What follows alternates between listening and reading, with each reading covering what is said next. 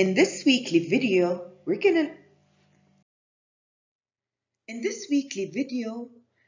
we will learn to spell words that contain final consonant blends.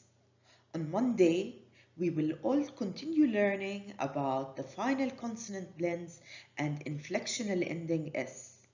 On Tuesday, we will continue reading the informational text, all kinds of homes, and we will answer the comprehension questions. On Wednesday, we will learn about interrogative sentences. On Thursday, we will learn about simple sentences.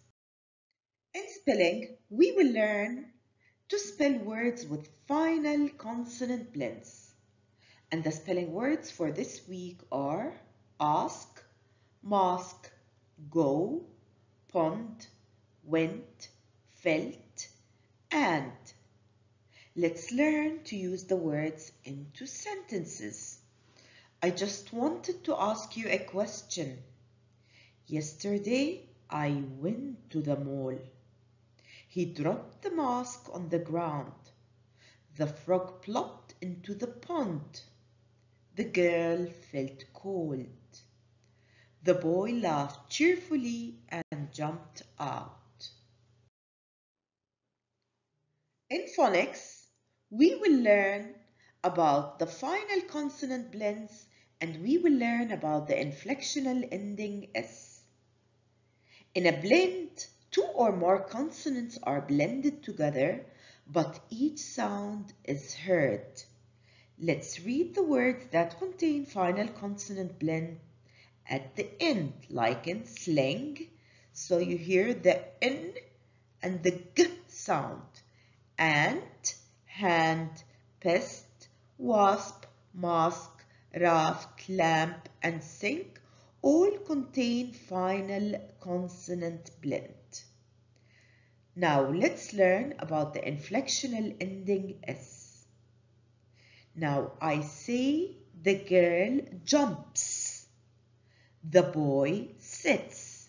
You put S at the end of the action word and it shows that there is one person or one animal or one thing that does the action. So again, inflectional ending S, adding S to the verb changes its meaning.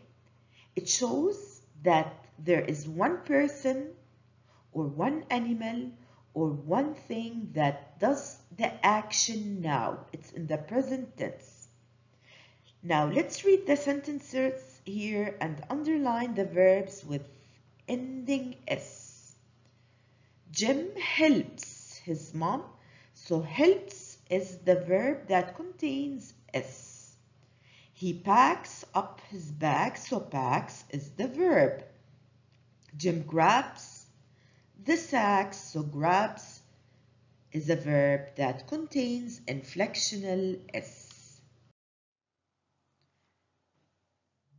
This week, we'll be reading a story titled All Kinds of Homes.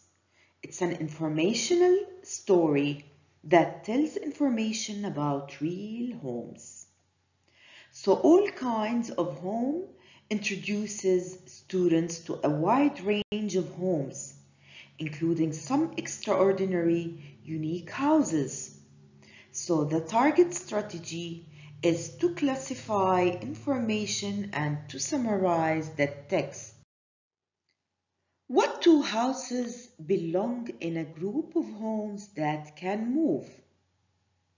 The answer is option C, motor home and a houseboat.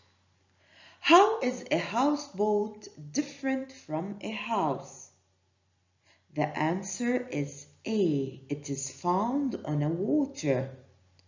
Why does a cabin have birds for neighbors? The answer is B. Birds live in the trees near the cabin. Which of the following belongs in a group of homes where many neighbors live? The answer is A. It's an apartment. If a home is unique, does not look like another home. When I say interrogative sentences, I mean by it questions. So an interrogative sentence asks a question. It begins with a capital letter and it ends with a question mark. And it also contains a question word. Let's read the examples here. May I borrow your newspaper? It's a question. It begins with a capital letter and it ends with a question mark. Did you turn the light off? What is your favorite song? Do you ride the bus? Have you ever visited New York City? So all the sentences here that I read are questions and they end with question marks. A simple sentence expresses one complete thought or tells a complete idea. A simple sentence must begin with a capital letter and must end with a full stop.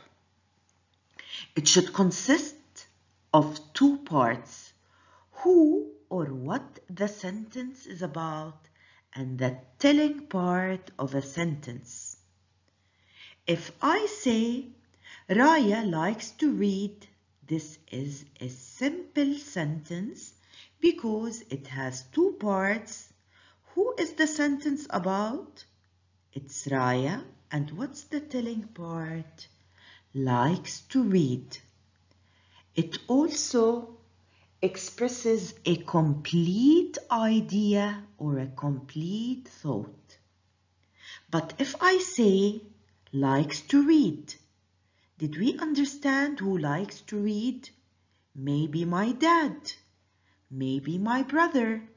So it does not express a complete thought or a complete idea, and we are missing who is the sentence about.